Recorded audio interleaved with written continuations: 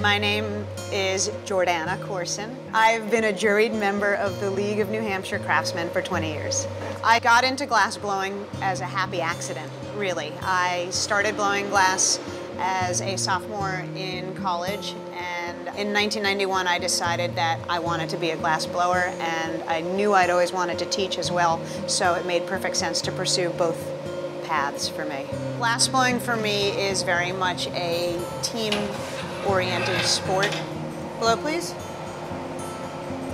Stop. And the thing that I love about the process is I am not working on my own on pieces, but I often have at least one or two assistants to help me make the pieces that I need to make.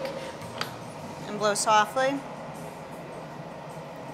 Stop. It makes it more interesting, more components, more dynamic if you work as a team.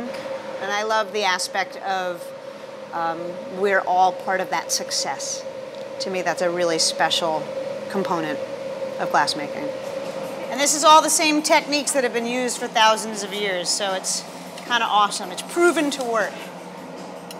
Being a League of New Hampshire Craftsmen member to me has been really valuable because it's given me an opportunity to share my work, to sell my work, and to create some camaraderie with people not just in my field, which is very small and everyone knows each other, but in other mediums as well. It's also been an awesome opportunity for me as an educator to teach people about what I do and why it's valuable to me to share glass making as a medium, because glass blowing, if it's done the way I feel it should be done, teaches you how to live.